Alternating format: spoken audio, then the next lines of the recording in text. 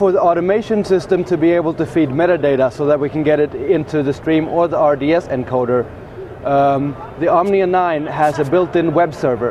And so we're going to start by looking at what's the address of the Omnia.11 on our network. System information. And the host name is Omnia.9-99910. Well, that would be a prototype serial number, but that'll work.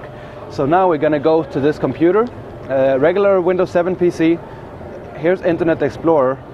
And now let's type in this address. And as it says in the manual, we will type HTTP and then the host name, Omnia.9-99910, port number.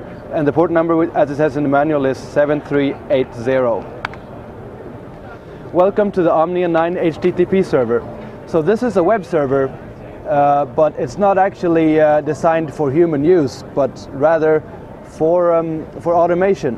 Because if we go up here and list the parameters, well, here's a list of every single parameter in the Omnia.9 for all the different processing cores, including the RDS encoder and streaming.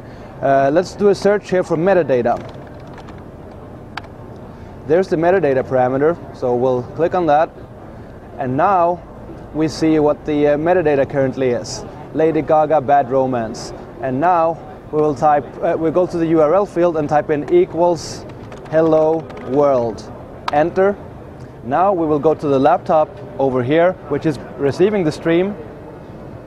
And there's the updated metadata.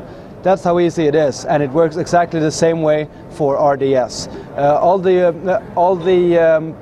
automation system has to do is to visit this URL with the currently playing song name, and that's how you set up a stream with the Omnia.9. I'm Leif Claesson. Thank you for watching, and be sure to check out the other videos where I show a lot of the other cool features.